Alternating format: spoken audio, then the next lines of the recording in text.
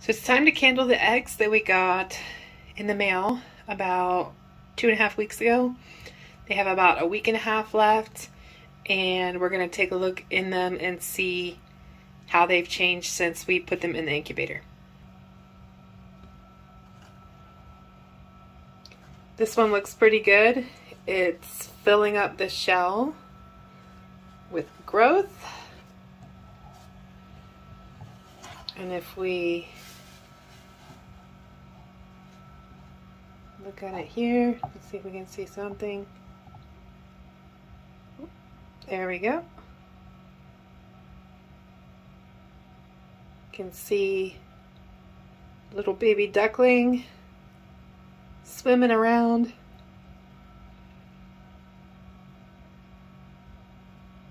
Already got some good development by this age.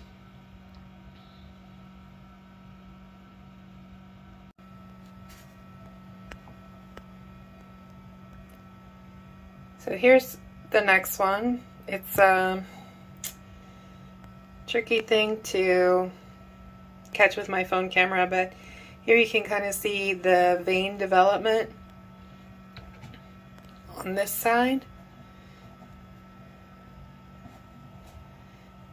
and more of the darker development on the other side.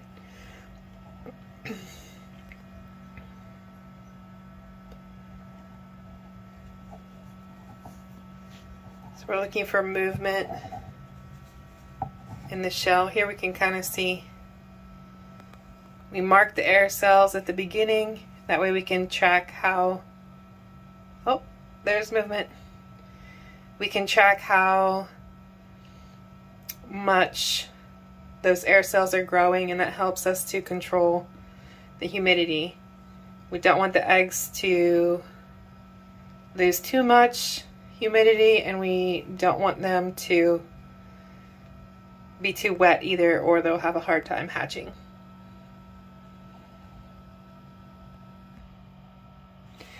So this one has a dark spot here, and on the other side there's no clear vein development. There was on the first candle. And what happens when the duckling fails to develop, the veins are reabsorbed into that egg white. So it kind of just leaves like a hazy, blobby, doesn't really move. It doesn't move except for just the motion of turning the egg. But there's no heartbeat. There are no signs of life. So this one is what we would call a quitter.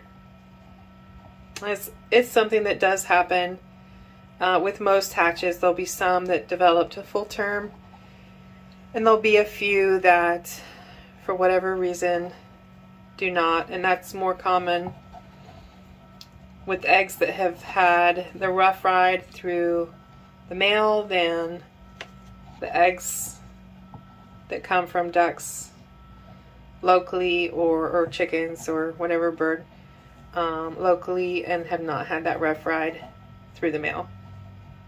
So that's a fairly normal occurrence.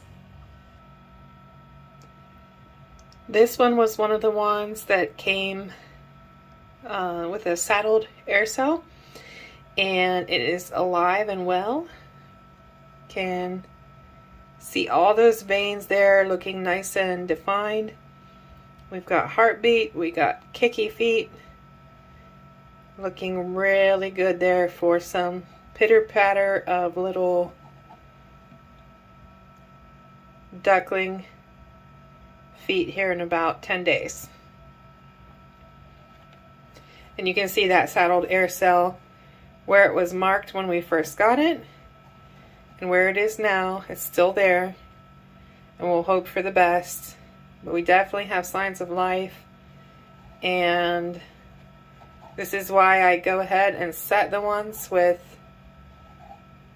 a little bit of a saddle The only ones I don't set are the ones that are fully detached. If the membrane's fully detached from the inside of the shell, then I don't set them. But I will hopefully get a duckling from this one.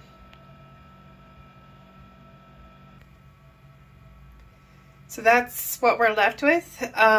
We had one of the dozen initially had a hairline crack, and 3 of them were early quitters.